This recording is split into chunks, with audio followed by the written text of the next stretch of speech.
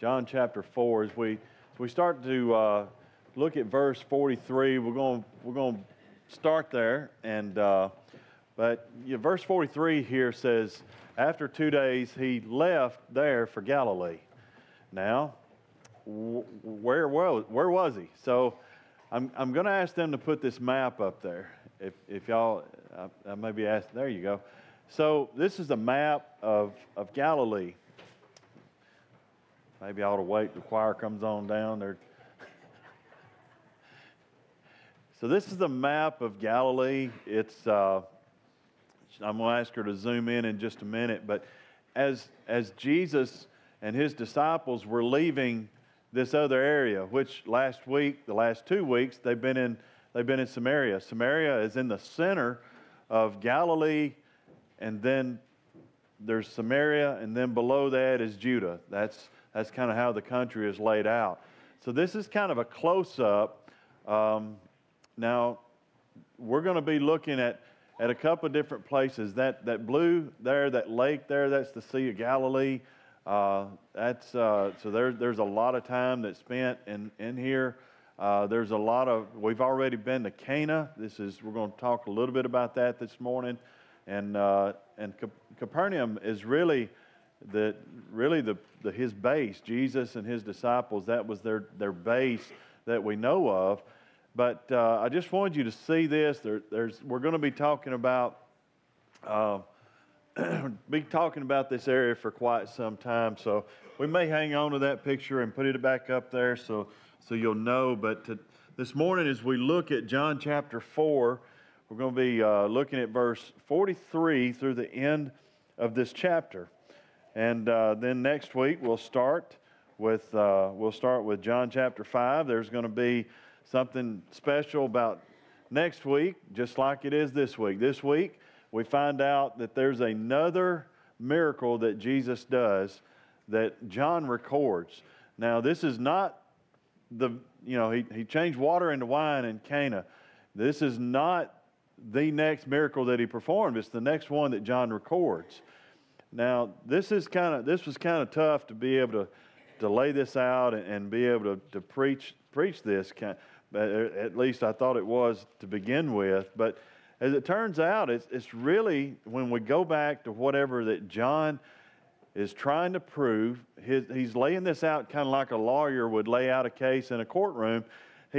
John is saying that Jesus Christ is the Son of God, and that if you believe in him, you put your faith and trust in him, you can be saved. He's the Messiah. You can be saved if you do this. That is all John is trying to do. So everything that John puts in there, all these miracles that he puts in there, he puts those in there for a particular reason. And that's what we have to do. We have to understand that this is why John picked certain things to be able to be in here. Now, I want us to be able to look at verse 43. I'm going to read down through verse 54. Verse 43, after 2 days, he left there for Galilee. Jesus himself had testified that a prophet has no honor in his own country. And when they entered Galilee, the Galileans welcomed him because they had seen everything that he did in Jerusalem during the festival, for they had also gone to the festival. If you remember, they were in Jerusalem during this festival. And as they started to travel north to get back to Galilee, they stopped somewhere for a couple of days. They stopped in Samaria, remember? The woman at the well. They stopped here. But everybody else that was traveling from Jerusalem to go back to Galilee, which way did they go? Did they go through Samaria? Probably not. But they got back to Galilee. And everything that Jesus did in Jerusalem had already been reported to Galilee by the time he had gotten back. So by staying in Samaria, when the disciples left and started to go back up to Galilee, they already knew what was going on. And that's what John is saying here. He says, for they had gone to the festival. Jesus performed many miracles and many things in Jerusalem. Verse 46, he went again to Galilee, or to Cana of Galilee. Y'all remember where this was? This was where the wedding was. So he went to Cana, where he had turned the water into wine, and there was a certain royal official whose son was ill at Capernaum. Now, kind of getting this in mind, Cana is about 15 miles from Capernaum. So just kind of getting that, and it's not like they were jumping into cars and driving back and forth in just 5 or 10 minutes. That's not what it took them a little while to be able to get. Now they could walk it in a day, in less than a day. Gina ran 14 miles yesterday. 14 miles. How long did it take you to run 14 miles?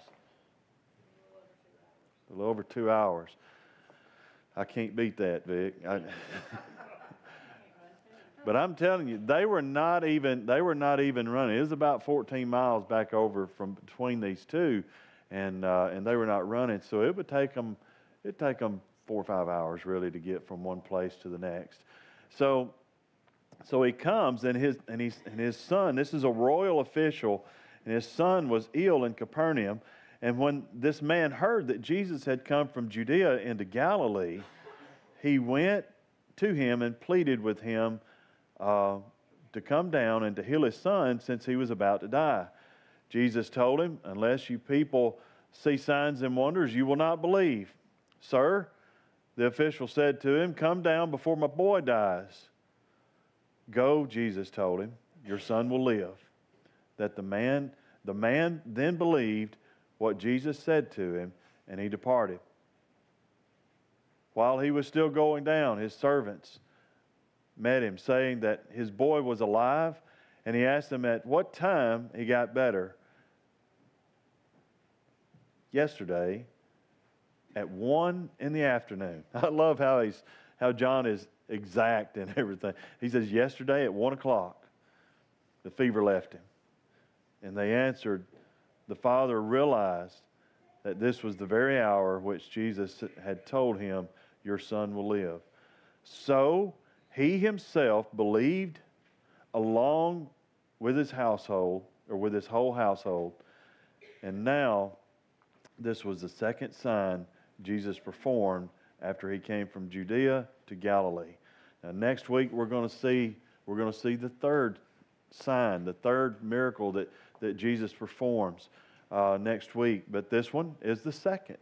So it's odd how you might go 2 or 3 chapters and not see a miracle, and it's Jesus teaching, it's Jesus preaching, and he's doing different things and talking to his disciples.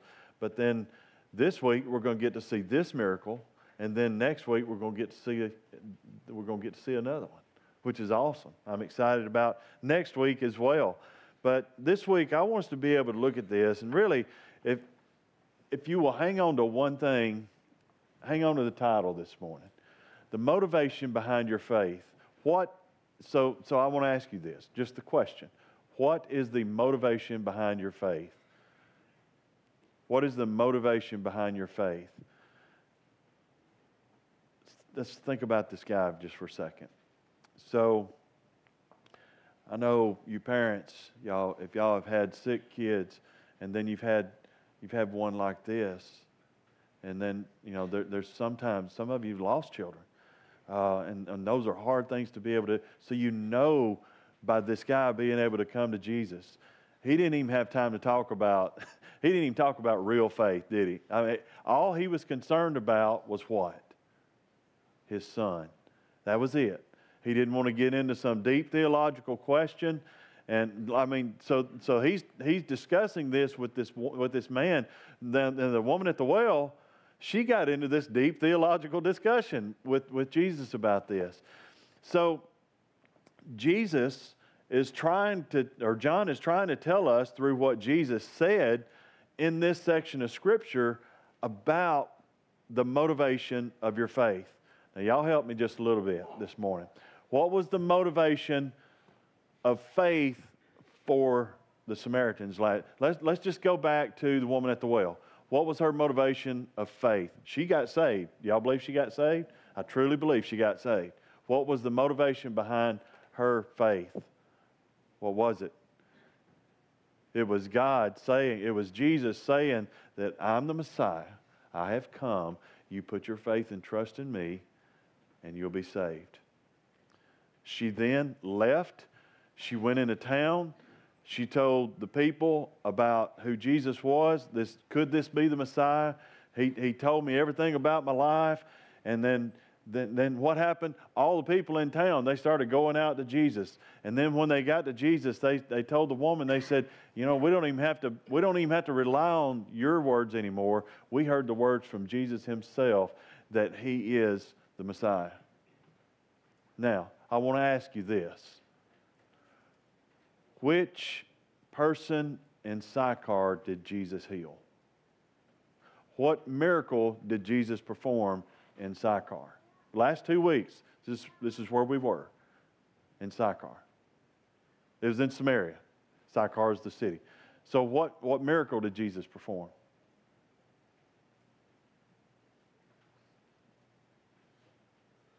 Anybody? I don't remember one, do y'all? I don't remember a miracle that he performed. Yet the people believed. Now he gets to Galilee, and his reputation has spread ahead of him, and he gets to Galilee, and they believe. Why?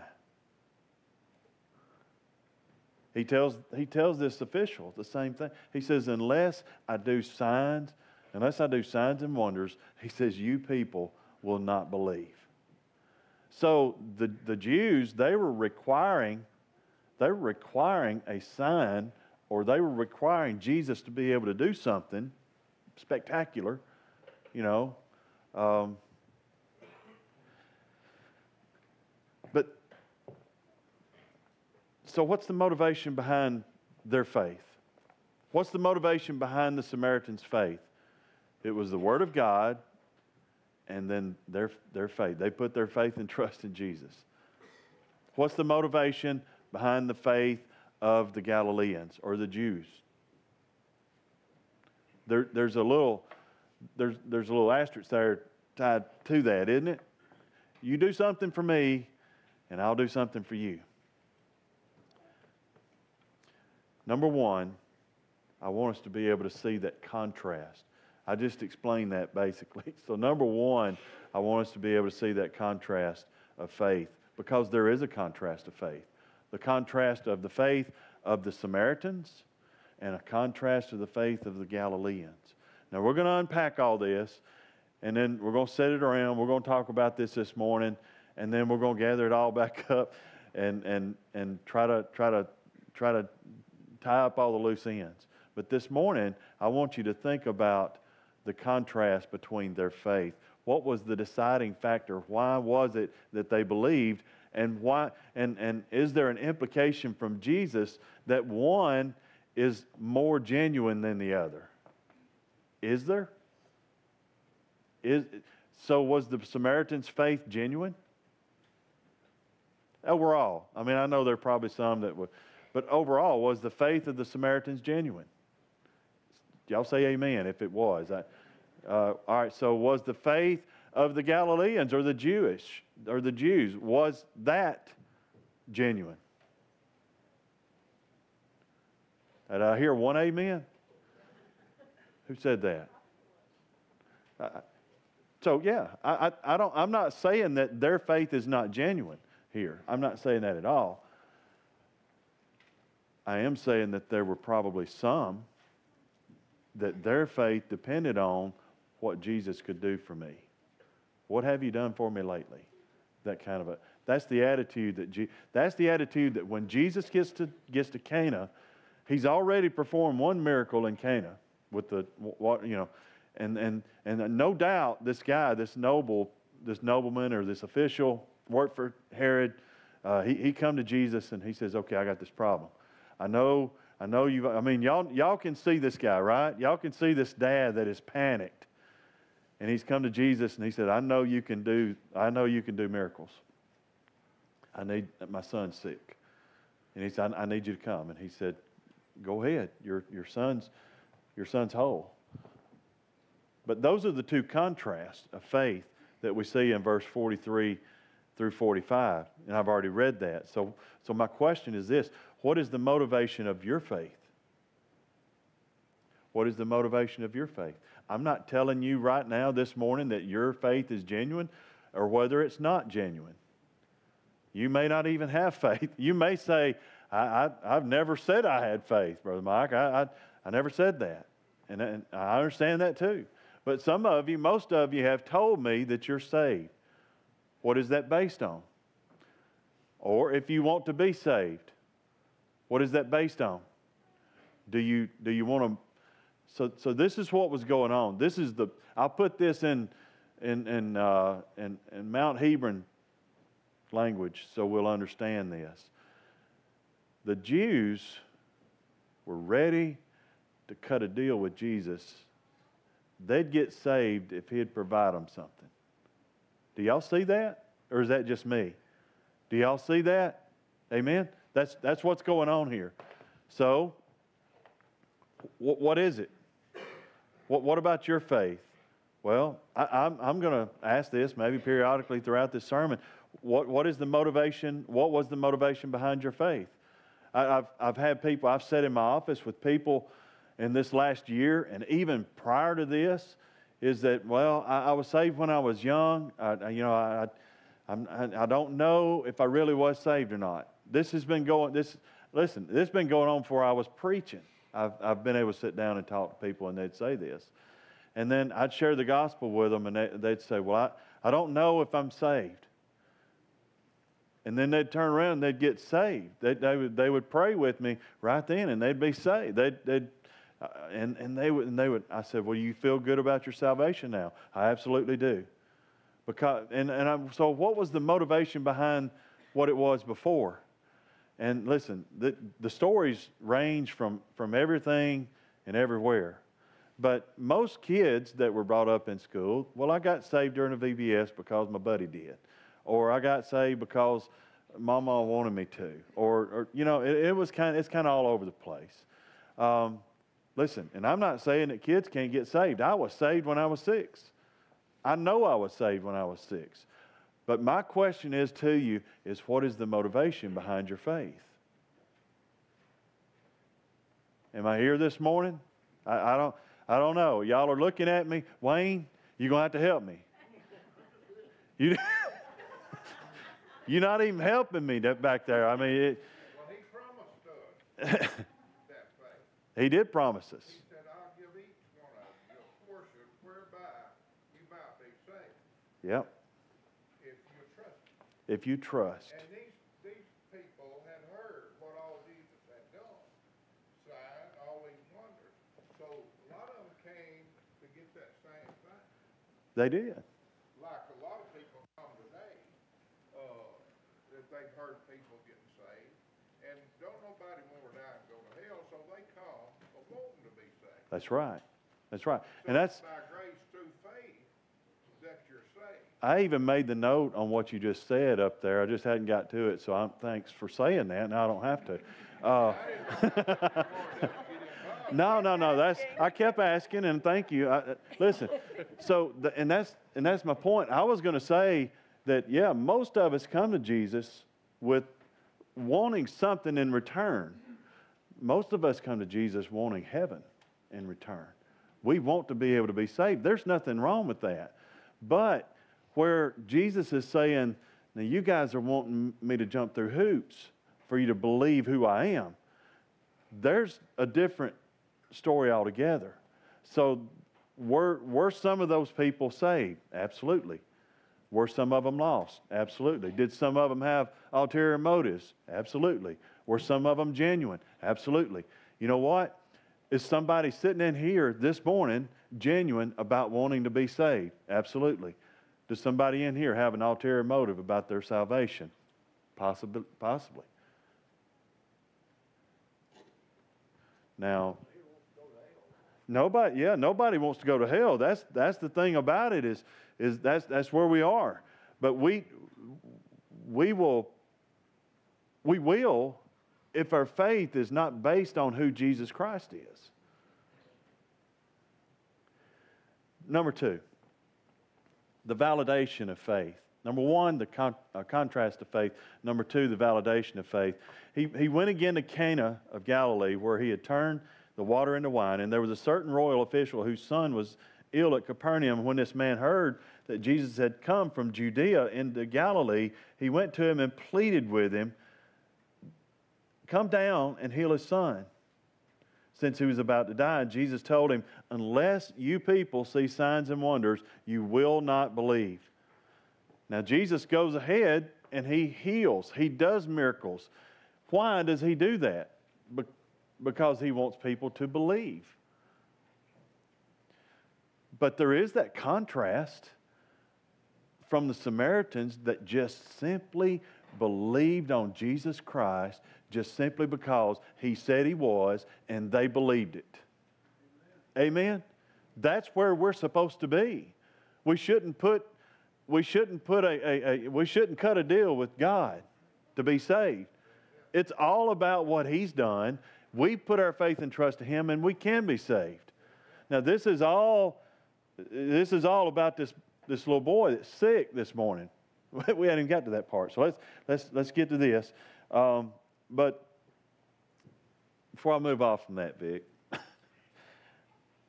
I listed that. A lot of people that think following Christ is a consumer mentality. Okay? Believe in him as long as we get what we want. Right? I mean, that happens a lot in our... I'll believe him as long as I get that job. I'll believe in him as long as I'm made whole, as long as my sickness is cured. I'll believe in him as long as this will happen down, I don't know. Whatever the reason, I'll believe in him as long as this happened. And I love this. John chapter 20, verse 29. They're in the upper room, and you've got your doubting Thomas. These are disciples. And he tells these disciples in verse 29, Jesus tells them, "Because you have seen me, you have believed." But Jesus said, "Blessed are those who have not seen and yet believe." You know who that is? That's me. That's you. That's if you're a believer in Jesus Christ here this morning, that's you. Because you've believed, yet you have not seen. You know who you are? You're the Samaritan. If you believe fully in Jesus Christ and who he said he was. That's the whole book of John. That's the whole Bible. Did you know that? Everything, even in the Old Testament, points to Jesus Christ that's coming. Salvation is not a dog and pony show. That's not what this is. We don't get to tell Jesus that we will believe if you'll do this or that. We're to believe that he is God in the flesh, that he came to give his life and sacrifice for us. He was resurrected on the third day. And Paul said that our faith, that is salvation, and it's not a bargain. We don't bargain for salvation. I want to mention 3 reasons why this morning before I move on. Because we're all dead in our sin. We don't have any... You know why you can't bargain for salvation? Because you don't have anything to bargain with, okay? You're all dead in sin. I was dead in sin. The next is we have no leverage. We have no leverage because we're dead in sin. We can't offer God anything. And the last one, only God should get the glory for your salvation. That is it. Because if there was something that I could do to be able to gain my salvation, I would get the glory for it. God only gets the glory for it. 1 Corinthians 15, 3 and 4. This is, Paul is explaining the gospel. It's as clear as it gets. "For I passed on to you as most important what I also received, that Christ died for our sins according to the Scriptures. He was buried, and he was raised on the third day according to the Scriptures. Listen, that's as clear of a gospel presentation that you can get. Number 3. We're probably going to camp out here for just a little bit. So y'all dig in. Don't go to sleep on me.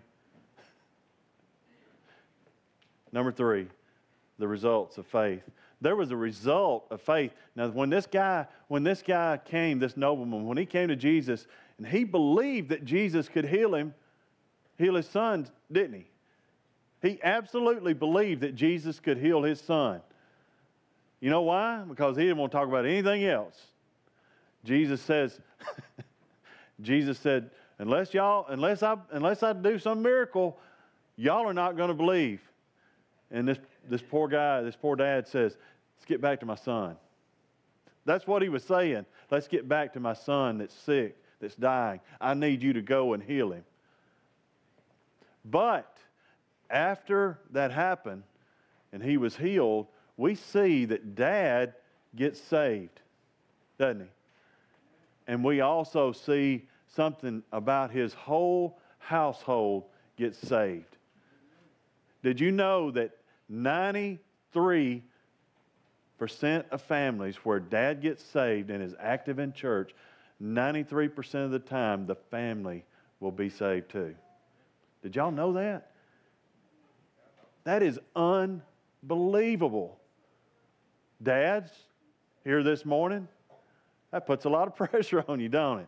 I mean, it really does. It really does.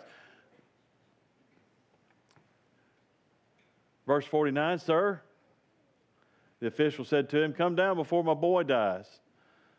Go, Jesus told him, your son will live. And the man believed what Jesus said to him, and he departed. Was he saved then? Not yet. He asked them at what time he got better. He met these people that were coming. He didn't even go. But he met this bunch that was coming from home. And he says, what time was it? And he said, yesterday, about one afternoon, the fever left him. In verse 53, the father realized this was the very hour at which Jesus told him, your son will live. So he himself believed along with his whole household. Believed what? Believed that his son was healed? Absolutely not. This guy's a Christian at this point. That's not what they call him.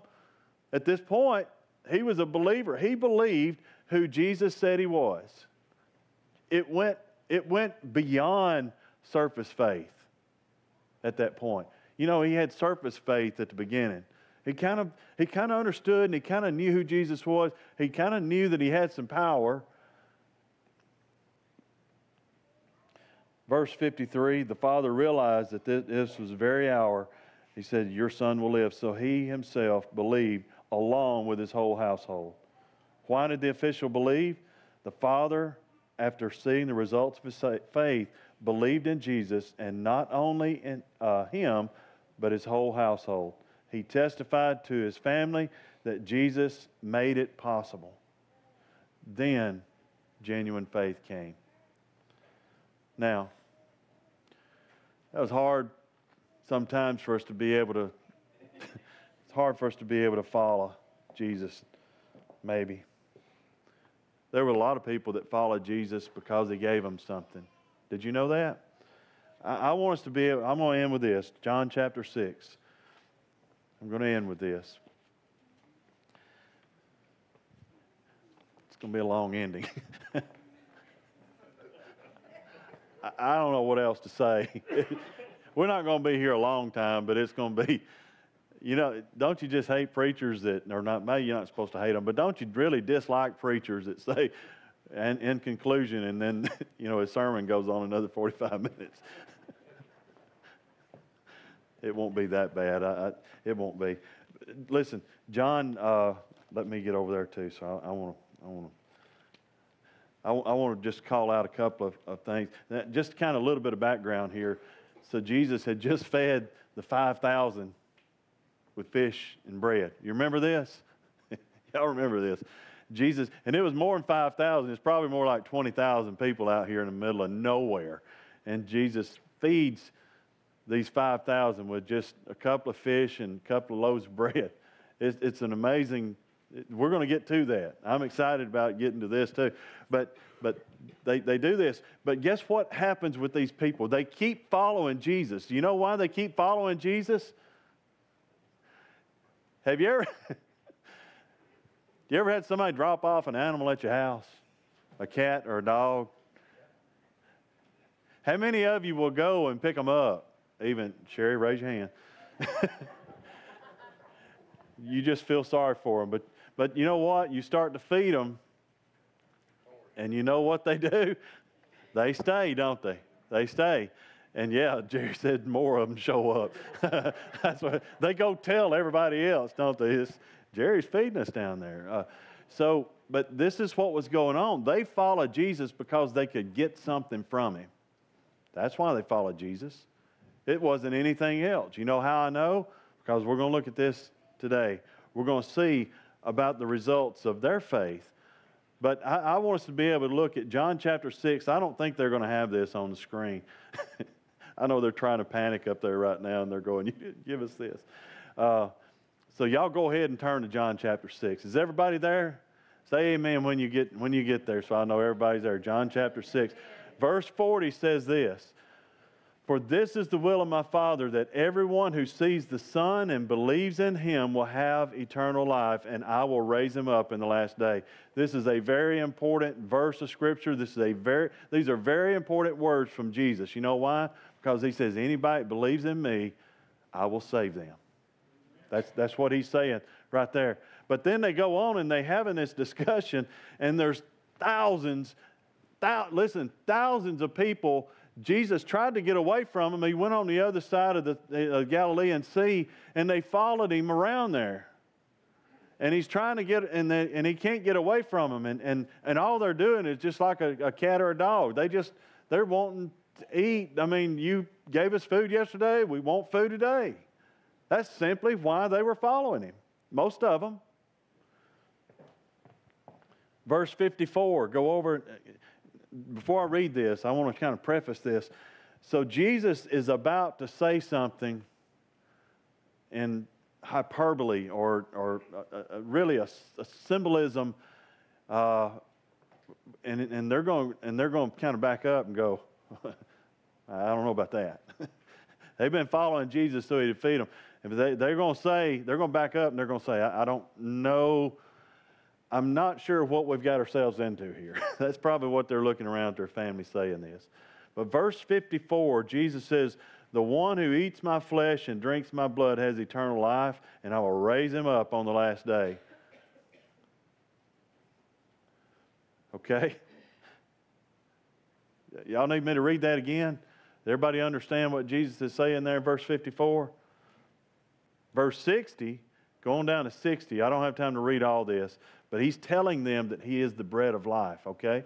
Now, we understand what that means, the bread of life. He's talking about spiritual things here, again. But he's using something physical so they'll be able to understand it. Verse 60 says this, after he said what I just read. Verse 60 says, "Therefore, when many of his disciples heard this, they said to him, 'This teaching is hard. Who can accept it?'" I'll guarantee you somebody said, "This is tough." Huh? You're going to eat my flesh and drink my blood, and if you do that, you'll be part of me. And everybody's standing there going, yeah. You know, you ever seen that Homer Simpson video thing where he backs up in the bushes? Y'all seen that. Okay. So that's what was going on here. These people here, they start backing up. And verse 61 says, Jesus, knowing in himself that his disciples were complaining about this, complaining about what? About what he just said. He said, knowing in himself that his disciples were complaining about this, asked them, "Does this offend you?" Listen to that. Jesus just says, "You need to eat my flesh and drink my blood." And then he says, "Does that offend you?" Yeah, it would. Verse 62, "Then what if you were to observe the Son of Man ascending to where he was before?" Where was he before? Heaven. Verse 63, I wish we could unpack 63, but the Spirit is the one who gives life. The flesh doesn't help at all. The words that I have spoken to you are spirit and are life. And what he's telling them there, he says that your salvation is going to be based on God the Father giving you the Holy Spirit and the ability to be able to be saved. Jesus was there to be able to die on the cross and be the Messiah and be resurrected. The Holy Spirit is coming, and you're going to be able to be saved through by the work of the Holy Spirit. All this is going to work together. That, again, I wish I had time to break all that down maybe soon, but maybe when we get here. But there are some of you who don't believe. So Jesus knew that there were some that didn't believe him.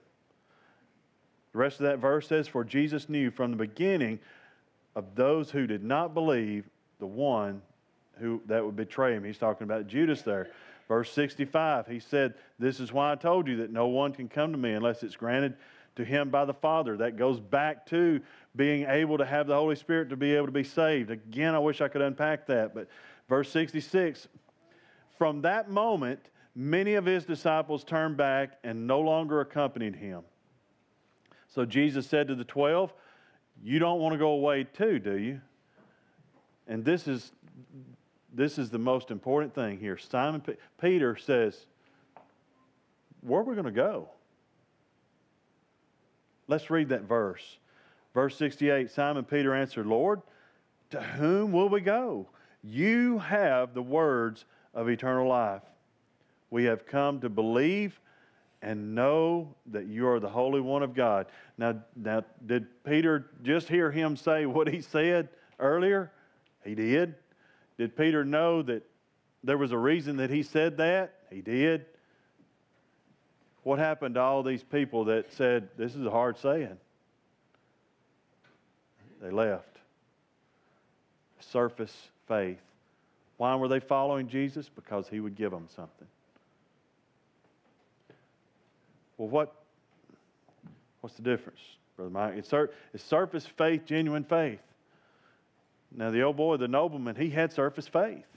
He believed who Jesus was. He believed that he could heal his son. That's surface faith.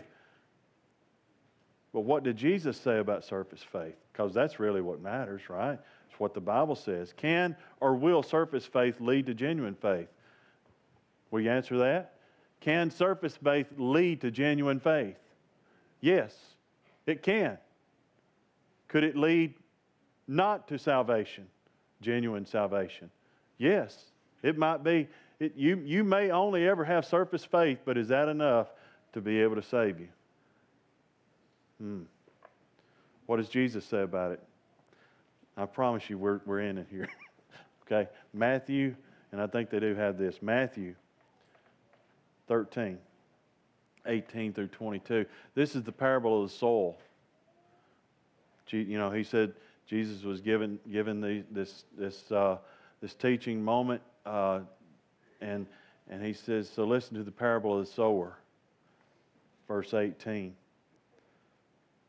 And when anyone hears the word about the kingdom and doesn't understand it, the evil one comes and snatches away what was sown in his heart. And this is the one sown along the path.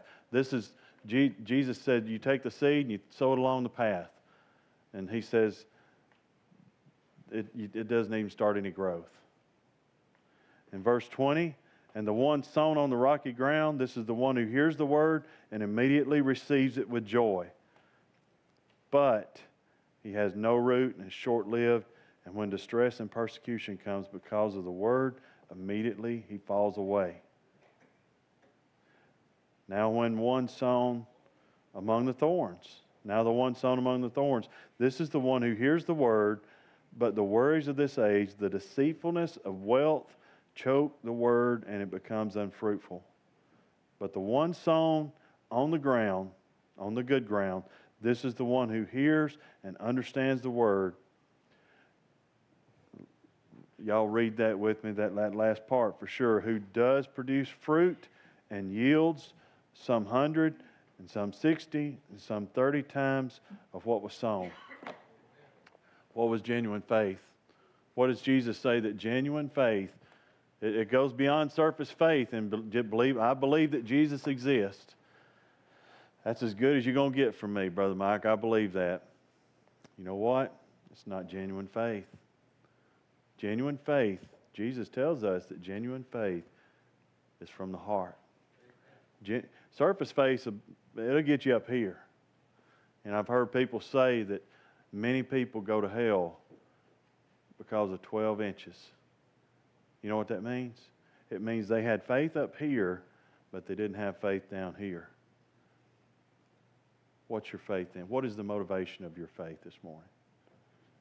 Is your faith genuine, heartfelt faith that Jesus Christ is the Son of God, and you put every bit of your faith and trust in Him? If you've never done that this morning, I beg you to come and give your heart to Christ. Now, you can come this morning. We're going to have time, response time, invitation. They're going to come and they're going to sing a verse. You can come for any reason this morning if you'd like to be able to come. And you may want to come pray for this church. You may want to come pray for your family.